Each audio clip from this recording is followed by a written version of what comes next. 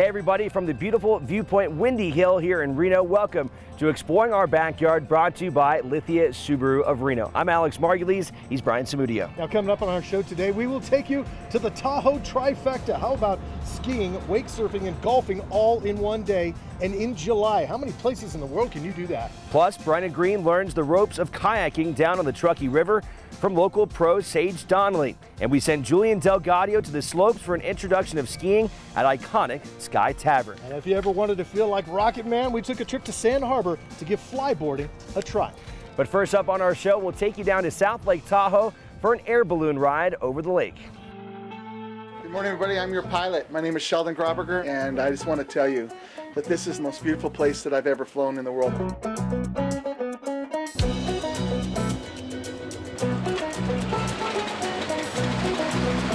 Conditions were actually perfect today. You want to have really perfect weather when you're flying over the lake and everything. We've been flying here over 20 years, and we want to make sure we keep our absolutely perfect safety record. This thing's all inflated. We're ready to go. We just got our instructions, so let's hop in. This is like the Wizard of Oz. We're out of here. Where's Toto? We're going to go up to 4,000 feet on this ride. Right now, 2,000 feet above the water right this moment. Well, today we actually took off over near Camp Richardson. On our first flight, we actually kind of went over the land and got to scrape the tops of some trees and look at some pine needles and everything up close. Then we went really high, got to see Fallen Leaf Lake, got to see Cascade Lake, got to see Emerald Bay.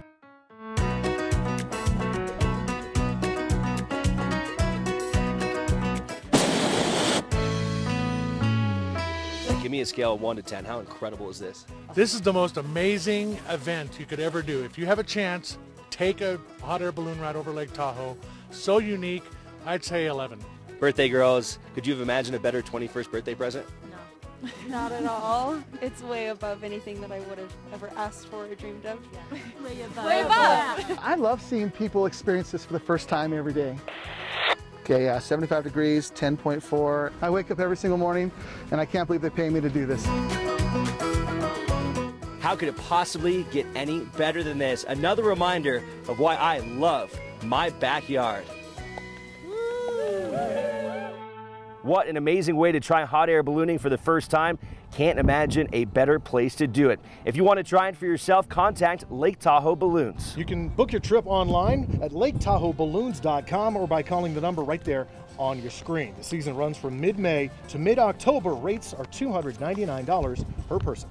Coming up on Exploring Our Backyard, we'll take you flying over Lake Tahoe like a superhero when we try out flyboarding at Sand Harbor. But next, we'll take you on the Tahoe trifecta. You won't want to miss it. Stick around.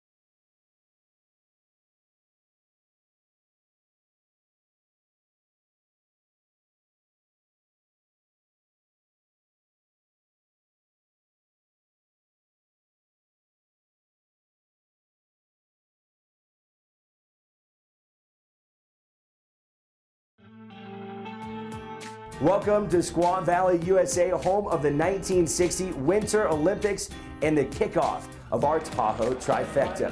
What's up, everybody? Alex Margulies here for Exploring Our Backyard. You know, when we launched this show last year, this is exactly the kind of day I envisioned. This is going to be pretty nuts. July 1st, it's Freedom Fest here at Squaw Valley, and we're going to go skiing. I'm in shorts, I'm in a button-down shirt, never done this before. After that, we're going to go wake surfing in Lake Tahoe. And to top that off, at the end of the day, we're going to go golfing. How many places in the world can you do that? We can do it right here in our backyard. Let's do this. Walking in snow in July. Strange. 4th of July, America!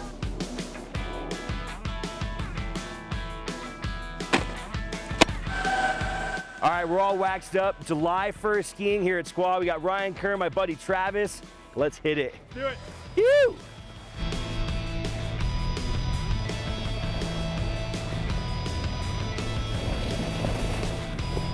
What's up, everyone? Liesl Kenny here from Squaw Valley Alpine Meadows here at the spring and now summer skiing capital. This is only the 4th time in our history that we've been open on the 4th of July. We had a really historic year this year. We got 60 feet of cumulative snowfall, and we still have a 7-foot base here up top. Every 20 years, there's a 4th of July that you can ski at, and it's absolutely incredible. Where else in the world are you able to ski in bathing suits in July? This is awesome. Yeah. Nowhere. Squaw Valley, baby.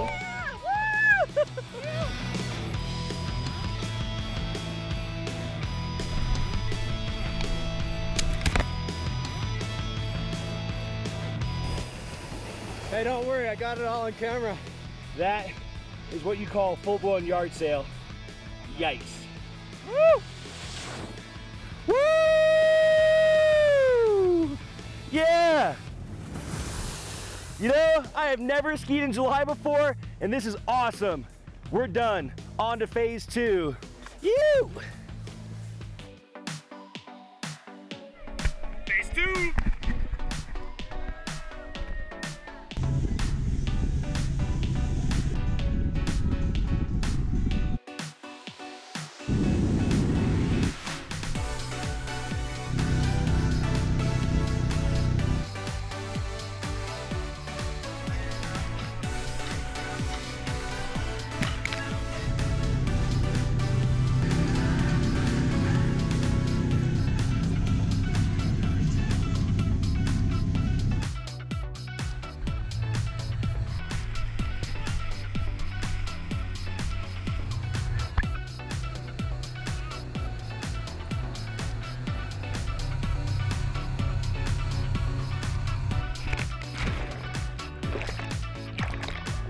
Everybody else on this boat has done this before at some point in their lives. I'm about to go in blind, so let's see how this turns out.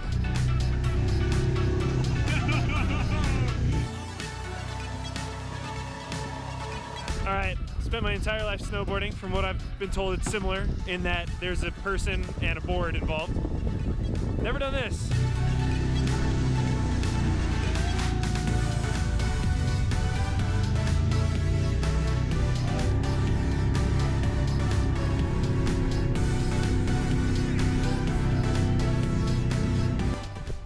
Golf for about 7 years.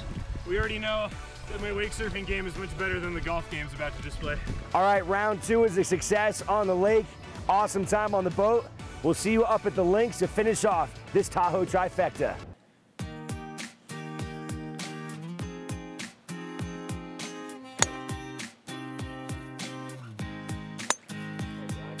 Yeah! Shooter!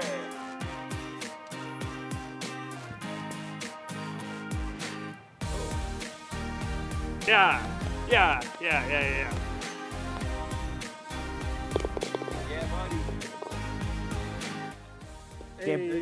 Can't believe we did it. Tahoe trifecta in the books. It's over. Awesome, you guys. We are lucky to live where we are. How many places? Skiing, wake surfing, golfing, all in one day. Another reminder of why I love my backyard. All right, so out of those 3 activities, which one was your favorite? You know, I love all 3, but skiing in July, I mean, with after this winter, I don't even know when the next time I'm going to chance to do that again, let alone if I'll ever have a chance to ski in July again. So that was certainly special. Squaw Valley stayed open until July 15th this year. It was the longest they've ever stayed open in their history, and that dates back all the way to 1949. Pretty incredible. Unbelievable winter. Coming up on Exploring Our Backyard, check it out. We will take you back to the slopes, to Sky Tavern, where we put LA City slicker Julian Delgadio through some of his first lessons. And up next, Brenna Green joins pro kayaker Sage Donnelly for a trip through the Truckee River Whitewater Park in downtown Reno.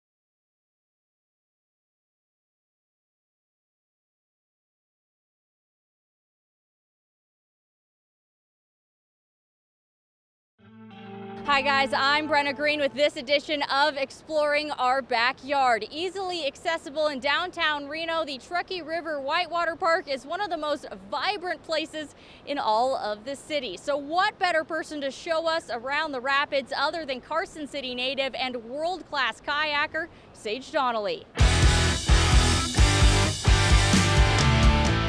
Every kind of aspect of kayaking I just find super fun, whether I'm just going down a river, enjoying the waves, just going up and down like a roller coaster, or I'm doing front flips during a competition. It's all just so much fun to me. I'm really in love with the sport. But there were definitely a few steps to go over before we even stepped foot in the river. Sage, first of all, let's just go through all the gear that we need to put on to be ready to do this. We're gonna put on full dry suits, so they're Gore-Tex full suits that have latex gaskets on your wrists and neck, so your whole body will stay dry. Probably the most effort you've ever spent getting dressed, right? Yes. And then we'll put on a spray skirt, and that goes over the cockpit of the boat, so if we do flip, we don't fall in. Let the expert do the work here. Not even gonna try. And then after that, we'll put on our PFDs, or personal flotation device. Last but not least, we'll finish with the helmet. Obvious reasons for that, lots of rocks in this river. And then after a quick safety chat, if for some reason we do swim, don't worry about the boat or any of the gear, just let it go. If you are swimming, make sure you're facing downstream with your feet up. If we do flip, I will roll us, so just stay tucked forward. We were ready to enter the rushing Truckee. We started off slow, like learning how to hold a paddle slow. Okay, flip your paddle. There you go. And even out those hands a little bit. Who knew this kayaking thing was this difficult? Next, we headed out on the water. We're gonna lean downstream and stroke on our left. We first started off with what's called a ferry, and that's when you take your boat at about a 45-degree angle and you go from one side of the river to the other. Then we really got into it, learning how to surf. And no, thankfully that did not involve any standing up. Surfing, it's when you get in a small wave or feature. We're doing what's called front surfing, which is when you're just sitting facing upstream, just in a nice controlled front surf. You can kind of go back and forth a little bit. And of course, we had to take a few trips down the river.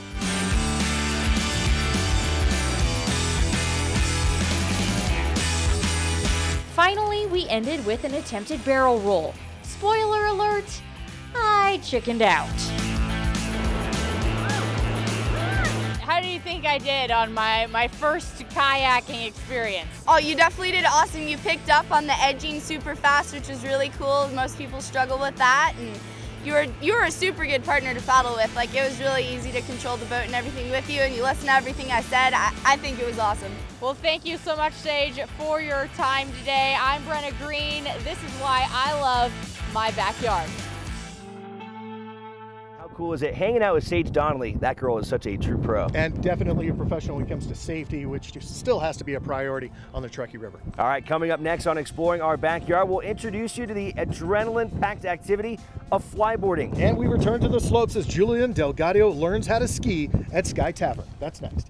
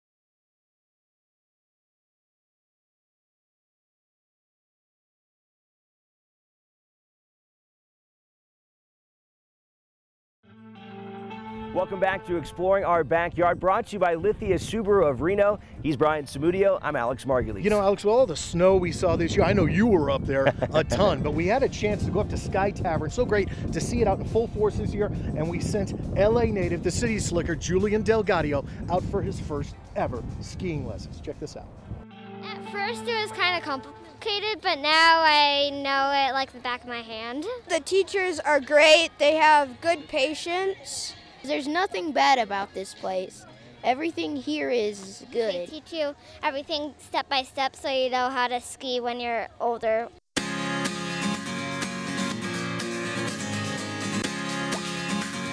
Perched atop Mount Rose Highway for almost 70 years, Sky Tavern has provided an affordable way for thousands of kids across northern Nevada to learn how to ski and snowboard.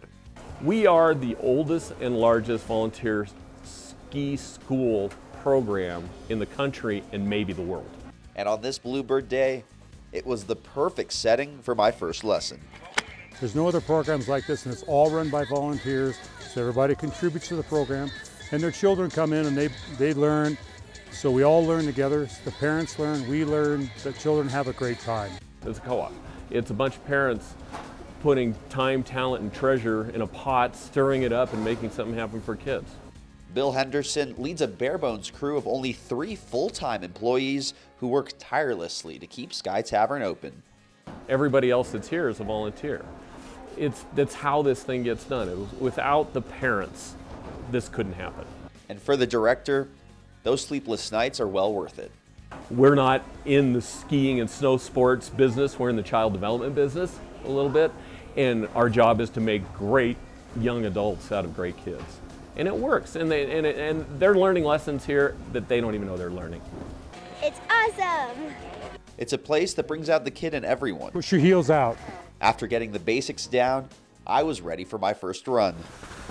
And even despite a few bumps and hiccups, I was hooked, and I can't wait for my next chance to hit the slopes. And this is why I love my backyard.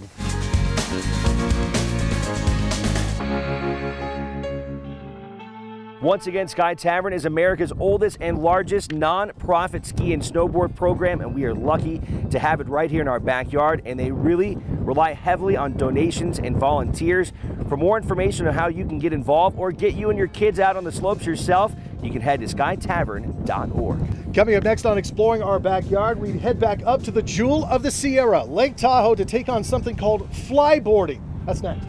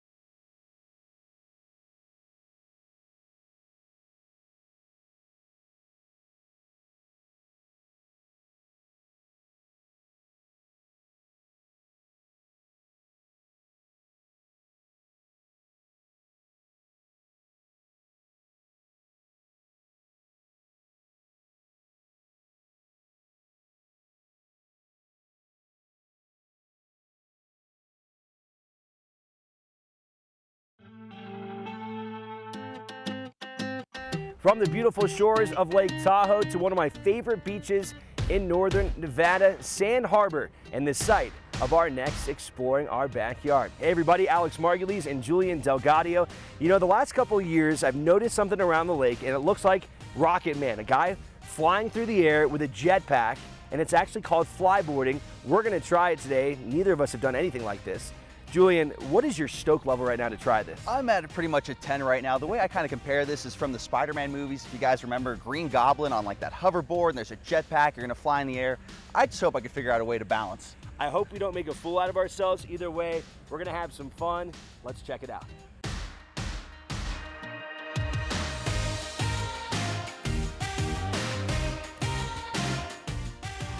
I'm Drew Levine, and I'm the owner of Tahoe Fly Zone, the only flyboarding company on Lake Tahoe. It's a jetpack that you stand on. All the water from the jet ski comes right under your feet, and you can sort of move around like Iron Man, dive in the water, shoot up, and just sort of fly around 10, 20 feet above the water. There's nothing like it, and it's a lot easier than people think. This is the pipe that we use to put on the back of the flyboard. Basically has a special plate on the back of this jet ski where the steering used to be. You can pop this on and clip it on just that quick. All right, so not only do we get to try flyboarding here today, we're also gonna go on this Sea-Doo Speedster. It's kind of a hybrid between a boat and a jet ski, and they're actually gonna let me drive this thing. All right.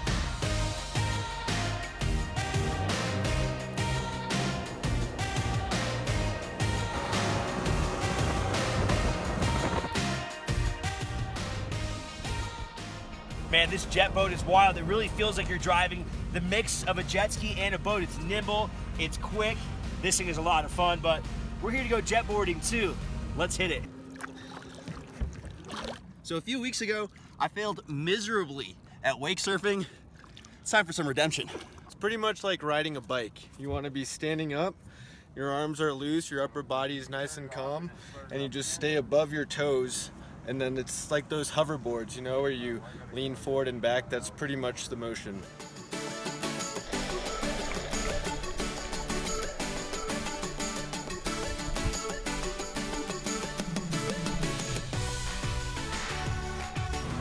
Just have to lean forward, and kind of pretend like you're Iron Man, you know? Julian is by far the nicest dives I've ever seen anyone try.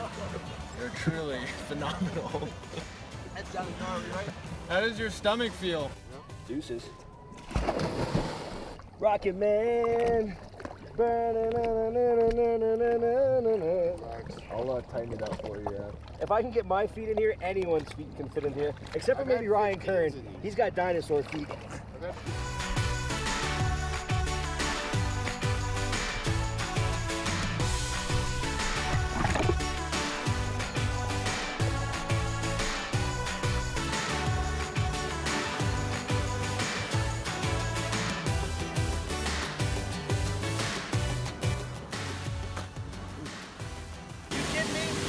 Floating over Lake Tahoe was an amazing day with Tahoe Fly Zone. Another reminder of why I love my backyard. Yeah, you didn't look like you were having any fun at all. If you want to try it out, it's flyboarding. They do it up at Tahoe. Tahoe Fly Zone, located right next to the boat launch at Sand Harbor. That's in Lake Tahoe. Flyboarding starts at $129 for 25 minutes of flight time. If you want to hop on one of those jet boats, they rent those too, $599 for 4 hours. For more information, visit TahoeFlyZone.com. That's it for this edition of Exploring Our Backyard. Check News 4 and Fox 11 every 2 weeks for new features throughout the rest of the summer. But we are not anywhere close to being done. We're going to have another half-hour long show for you coming up later on in the summertime, and we'll have our features every 2 weeks. I want to go fishing next. How about that? Let's do it. We'll see you on the Truckee River. For Brenna Green, Julian Delgadio, and Brian Samudio, I'm Alex Margulies. We'll see you next time.